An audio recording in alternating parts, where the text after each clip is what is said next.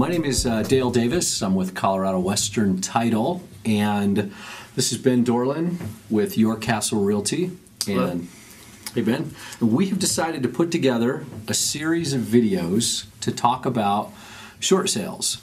And what we would like is any feedback that you have for us, how we can make this better, information that you'd like us to include, what you liked, what you didn't like. That would be helpful. We wrote down some stuff that we thought would be important to you, and we'll have our emails available. And if you can just let us know how we can be better, we'd appreciate it. Thanks for coming, Ben. Thank you. Appreciate it. I guess we can start off real basic, and if you would explain what is a short sale. Yeah, Dale, it's a big topic right now out there, and a short sale is essentially where a lender is going to accept a payoff that's less than what's owed on the current mortgage. So a good example of that is where a homeowner, say 5 years ago, bought a house for $200,000, and with current conditions, the house wouldn't sell for anywhere near that. Let's say it would sell for around $150,000. Well, if you can go to the bank and you can go negotiate an amount of $150,000 with them, they'll accept that short payoff as a full payoff for the loan. So you're going to have $50,000 off the loan, and the actual homeowner can walk away from the property without owing the rest of that money. In Colorado, we have the Colorado Foreclosure Protection Act. Can you talk a little bit about what that is? Yeah, the Colorado Foreclosure Protection Act was adopted a couple of years ago.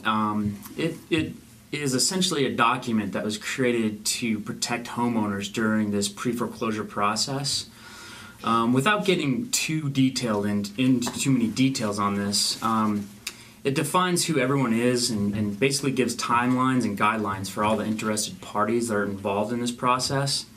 So it explains who an equity purchaser is, it explains the timeline of when the actual pre-foreclosure starts, and what the rules are of the buyer and the seller in this process.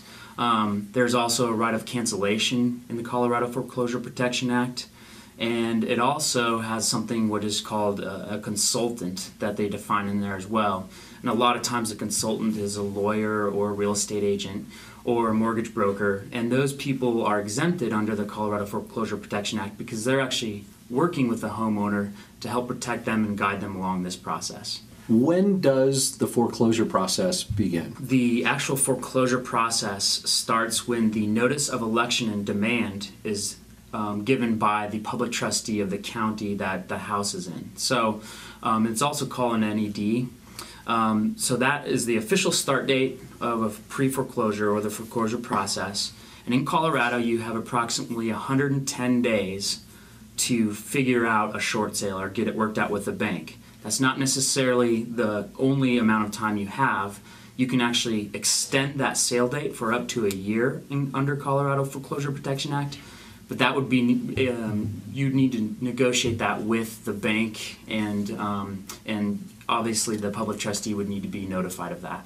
Ben, under what circumstances will a lender entertain a short sale? Well, that's a great question, Dale. There are a few things that are pretty much a must when a lender considers a short sale. One of those conditions must be that the property is worth less than what is owed. Obviously, if we go back to our example of the house that's worth $200,000, if in today's market it's only worth $150,000, it's a great example of someone or a property that has lost value and now it's only worth $150,000 as opposed to $200,000. The second must be that there must be a financial hardship within the home. So, say there's medical, or if a job loss or relocation, those are good examples of financial hardships. The buyer or the homeowner must be either behind in payments or missing payments is imminent, so they're basically right on the edge of missing payments or they're already behind. And then you also must fill out a financial worksheet and show that your bills are much more than what is owed, what you can actually pay, and That's about it.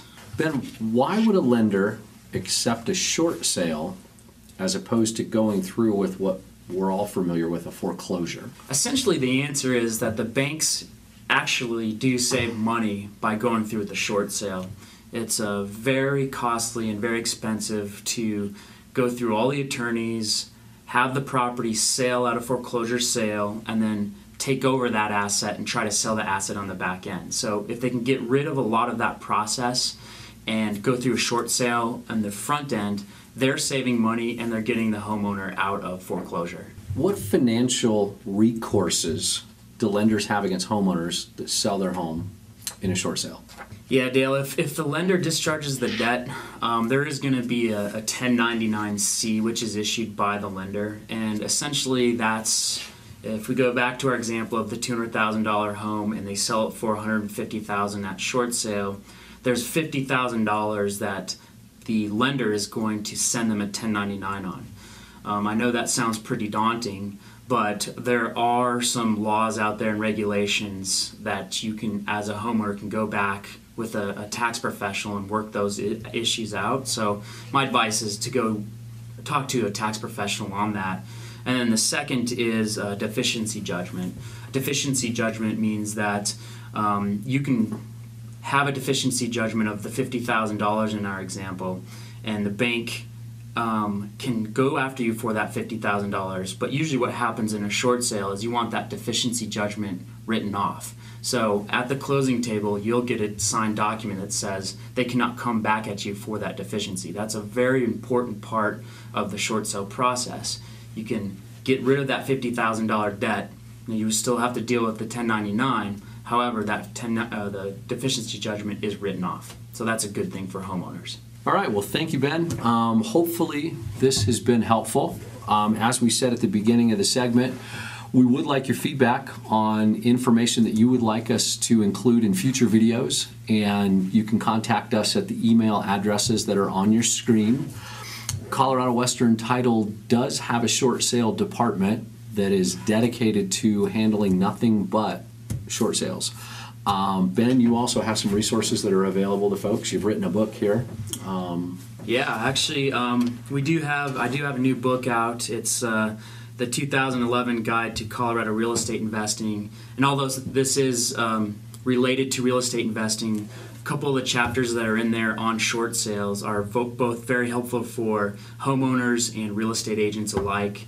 So if you do have questions, please contact me and I can get you a copy of the book, or we can sit down and talk about what's in it. Thanks a lot. Thanks, Ben. All right, have a good day. See you next time.